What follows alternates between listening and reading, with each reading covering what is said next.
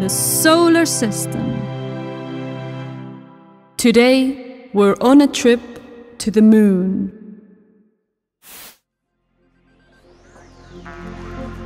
You are looking at the solar system. We are going to take a look at the moon. Do you want to come?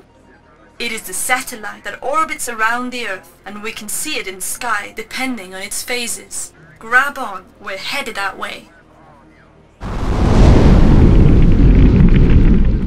We are now on the moon, the only natural satellite that belongs to the planet Earth. We always see the same side of the moon because it takes the same amount of time to rotate around itself as it does to orbit the Earth.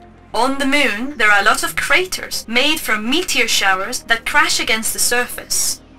Be careful! Hello, Earthling! I welcome you to the moon! Life has never been found here, but we know that the force of its gravity allows for life on Earth. It is responsible for the tides that are on Earth, and without it, the sea level would rise along the coasts. On the moon, we can find a lot of minerals, for example, ilmenite, from which we can get oxygen. The moon is the only place outside of Earth that man has visited. The first man on the moon was Neil Armstrong on the Apollo 11 mission in 1969.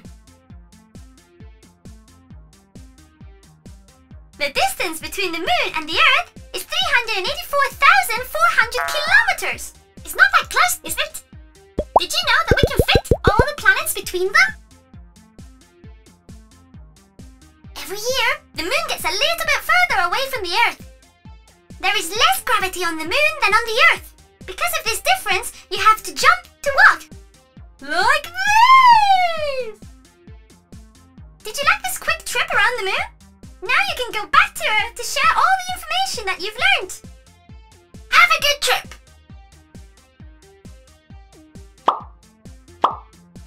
Whoa, what a trip! We have learned so many things about this satellite. Do you want to keep learning? Click on the seal and subscribe to the Smile and Learn channel to keep up to date with all our new adventures.